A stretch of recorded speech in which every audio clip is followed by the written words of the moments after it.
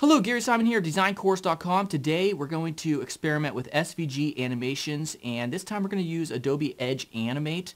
And if you have a Creative Cloud subscription, you can install the Creative Cloud desktop app and you can install Edge Animate as a result. Just load that up and just click install and it'll install it real quick. And so yeah, what we're going to do is get started in Adobe Illustrator, and we're going to use the designcourse.com DC lettermark. And we're going to make some adjustments and then import it into Edge Animate and then create some mouse over and mouse out events to make it animate in between itself based on that cursor movement. Alright, so basically if you need access to the project files, and you do if you want to follow along, they're available for free at designcourse.com, and you can find the link at YouTube in the description. Alright, so let's go ahead and get started. Alright, so go ahead and download the project files. And there, if you go to YouTube, you'll find the link directly from designcourse.com where you can download this file. It just requires a very quick free and registration. And once you have that open, you'll see here in Adobe Illustrator we have the designcourse.com lettermark logo. So if you just select it, Control C, we're going to go to File, New, and we're going to make the width and height 500 by 500 points and hit OK. And then just paste that in the center there.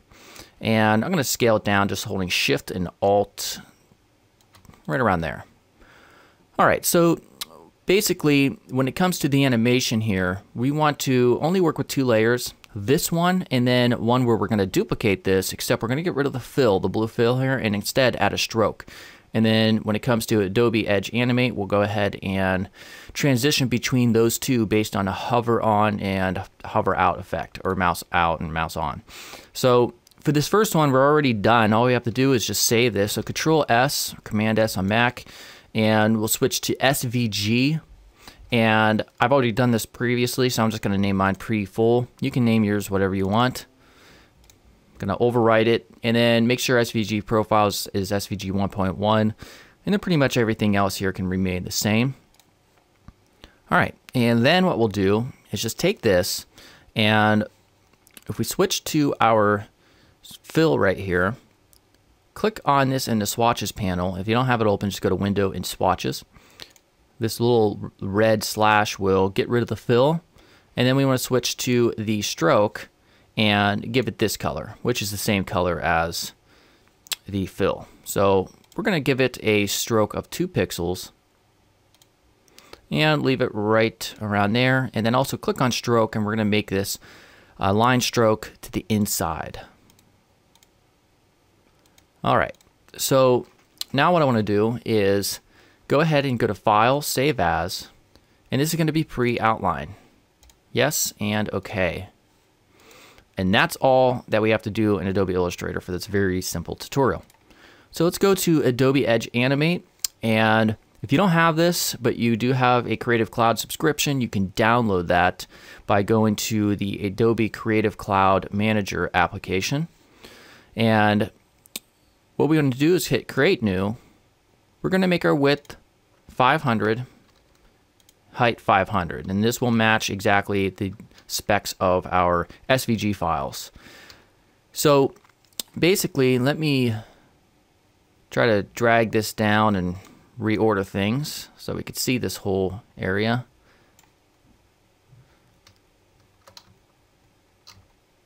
Alright, so what we want to do is go to File and then Import. Take both of those, hit Open, and you'll see they're both placed on over here in our elements, which is basically equivalent of layers in Photoshop, and then also a timeline down here, which looks pretty similar to Adobe After Effects if you've ever used that.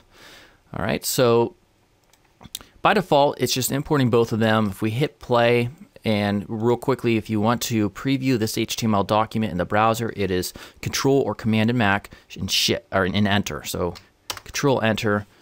Let me bring this up. It loaded this up on another screen. Let me put this into place real quickly, just for future reference. And this is our two SVG files overlapped on an HTML document, and so nothing happens at all.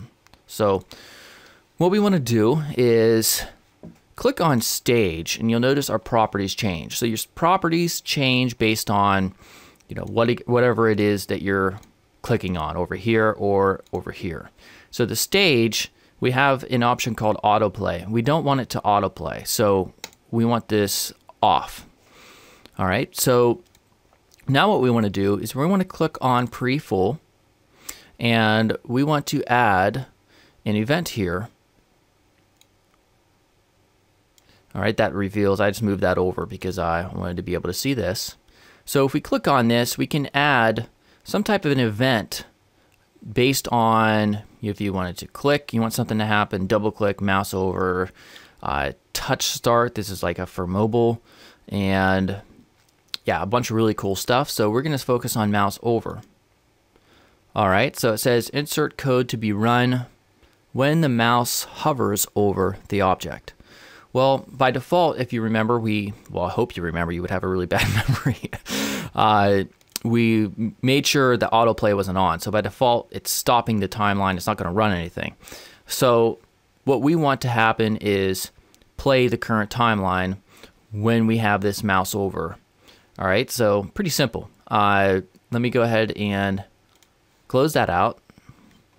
All right, so nothing we have added nothing basically to this timeline. So even if we hover over it, nothing will happen. So that's up to us to go ahead and add some sort of animation.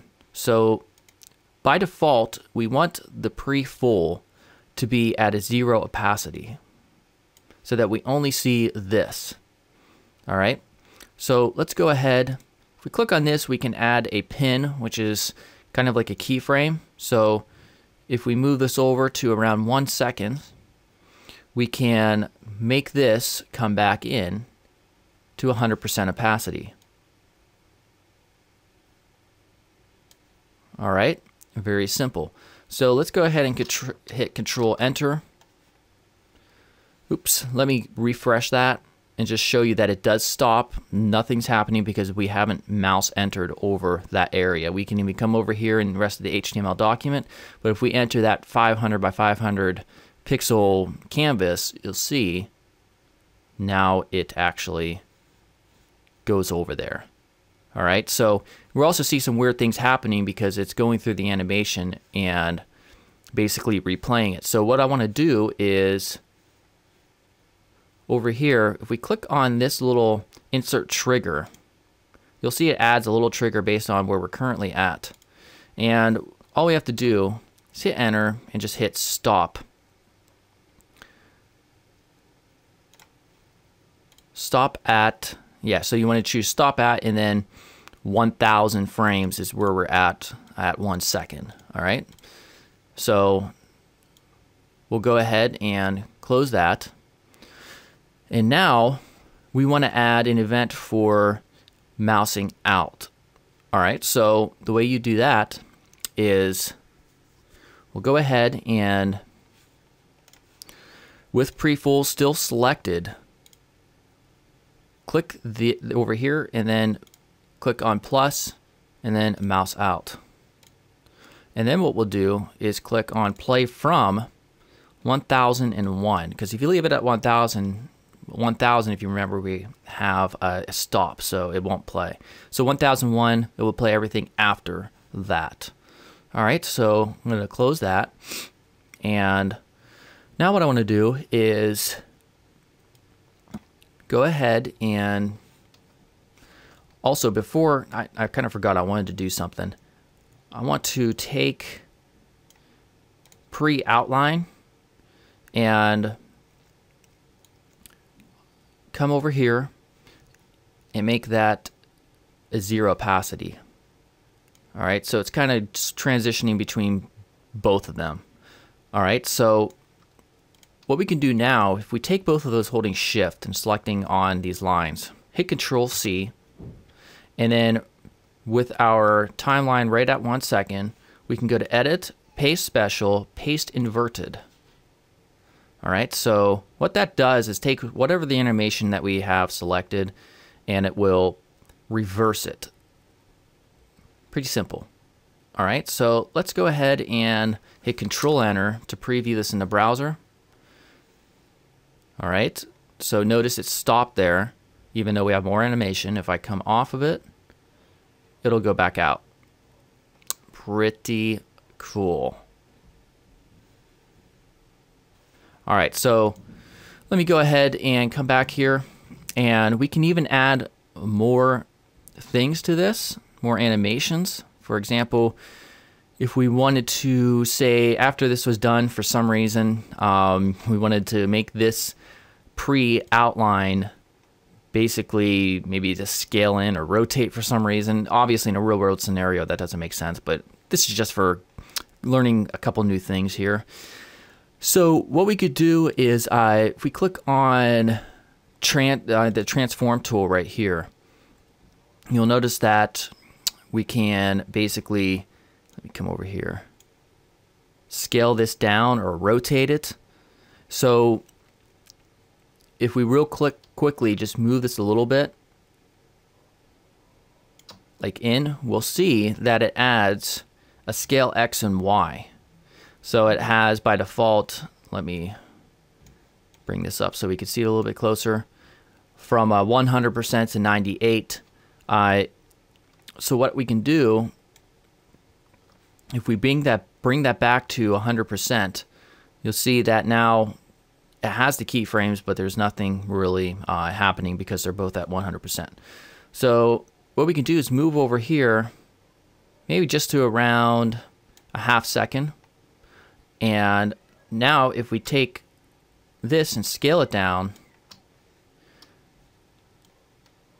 after it does this animation from 1 to 2, the inverted animation, it'll also come down and come back. And in order to make it come back real quick from that scale, Control C, taking those two, Edit, Paste Special, and Paste Inverted. All right, so let's go ahead and Control Enter. Hover over it. Hover off of it. Very simple. So as you can see, you could probably do a bunch of different interesting things with this. This could be used for a variety of purposes, potentially for, I guess you could say, banners, display banners. You could also do it for page elements. You can even add these triggers. You know, right now we're just using hover on and hover out. You could specify, I believe, page scroll, so when it becomes visible in the viewport, you can make an animation play with your SVG files. And I remember seeing also several more. Let me just come down here. Swipe left, swipe right. I even remember seeing one, I'm not sure where I saw that at, for changing the orientation, for example, of a phone from portrait to landscape. But yeah, a lot of stuff can be done, and this is just a very quick tutorial. I just installed Edge Animate myself, so I definitely plan on getting more in depth and doing more real-world sort of tutorials with this that are applicable to actual, practical usages. Sorry. All right, so yeah, that is it. If you wanted to save this, obviously, you can just save as. I don't know why that issue keeps coming up, this error, every time I try to save. Anyhow, you can save it as an HTML file and then upload it to the server and check it out on your phone. Another option real quick, let me see here. If I click on stage, this can also work with responsive scaling. So if you basically enabled that, if you had it in like a some sort of div container that was responsive in and of itself, it would scale down appropriately. If we try to view this in the browser when there's no container inside of it, it becomes like this massive document. So not really practical. But yeah, if you're going to actually use it in an environment where you have a web page or whatever, it's inside of a container, having it responsive scale would be a no-brainer basically.